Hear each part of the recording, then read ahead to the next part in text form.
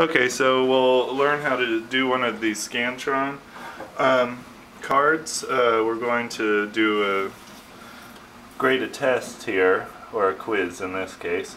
So the first thing you want to do is make a key. So there's a Scantron card with the key.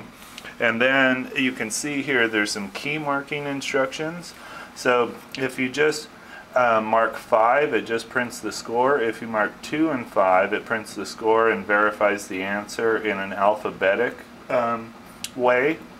If you push, or if you mark 2, 3, and 5, it prints the score and verifies the number in a numeric way.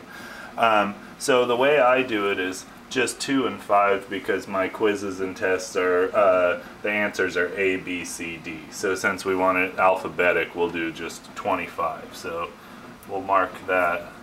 So there and there. And so now hopefully you can see it. It's there and there right at the top. And above the 5 there, it says key.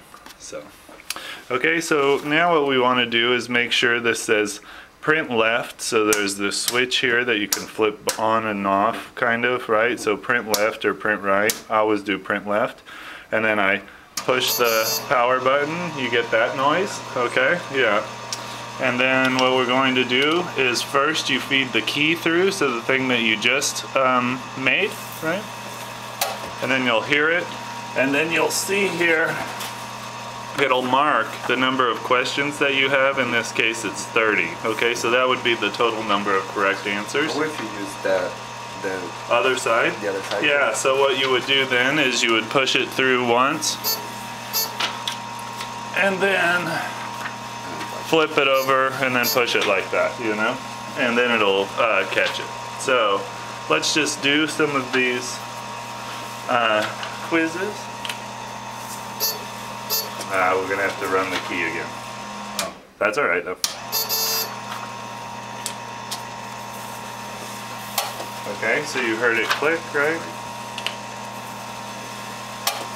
So they did really well, got a 30. This was a take-home quiz, so everybody better be getting the 30 out of 30 on it. Okay, so you can hear that person didn't get it. Oftentimes, in real quizzes that aren't take-home, you'll hear a lot of and that means that they're getting things wrong. So here you can only hear it like that one. Did you hear? Yeah, definitely. Yeah. So normally they're much more dramatic. They're like. Are there any? Yeah. Are there any questions? No, can I kill the video? Oh yeah. Yeah. Do you think you got it? Yes, Yeah. yes. Okay. And yeah. Okay. So okay. First you prepare the key, then you scan the key, and then you run and then he prints it out. Well, you can. There's another sheet which I haven't shown you, but we can do another video of that, and that can give you like a readout of your students' overall average scores, the overall number that they got right, and the overal number, the absolute number, yeah, the absolute number of each question that they got wrong. You don't have to. No, you don't have to. Maybe for the final, they're going to ask you for it. Yeah, definitely. Also, at the end of the semester, usually they require you to. Just on the final. But for yourself, you know, if you like that thing, then do it.